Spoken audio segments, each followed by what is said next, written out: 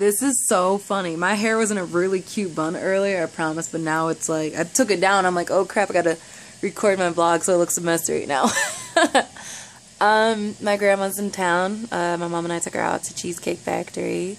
Last night, I'm completely sorry for the footage of me just driving. I kind of forgot I went to Dave & Buster's and hung out with a coworker of mine, which was really fun.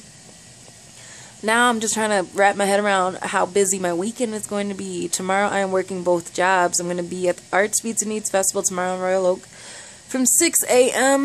till 1:30 p.m. And then I'm going straight to the park because I forgot I volunteered my services on a Friday. I'm going to be there from 2 to 10 p.m. at night. And then from there I'm going to go to my aunt's house in Pontiac and stay the night just to wake up to this guy coming to fix something at her house, and nobody's going to be there, so I volunteered to be there in the morning for her. And then also I'm going to basically be there all day to helping my mom decorate for my dad's 50th birthday on Sunday. So hopefully I get to come home Saturday night and sleep in my own bed to go to work Sunday morning, so I'm also working both jobs then, as well as celebrating my dad's 50th birthday, so I'm going to be pretty busy. Not really looking forward to it, but hey, you know, it is what it is.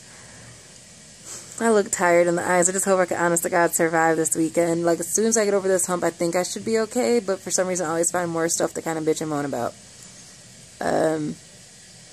Yeah. That's about it. Right now I'm actually going to take a really warm bubble bath and try and put myself to sleep.